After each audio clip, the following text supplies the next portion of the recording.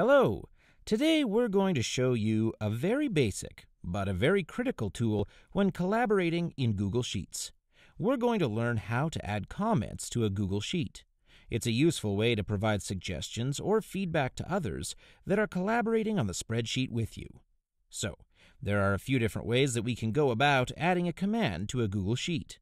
First, you can just right-click on the cell that you want to add the comment to and select Insert Comment like this. Another way to bring up the comment box is using a keyboard shortcut. Again, just select the cell you wish to add the comment to, and if you're on a Windows machine, hit Ctrl-Alt-M. And if you're on a Mac instead, hit Command-Alt-M to bring up the comment dialog box. So, once it comes up, I'm going to add my comment, and then I'm going to tag another user, and I can do this using either the @ sign or the plus sign, which will bring up a list of my contacts.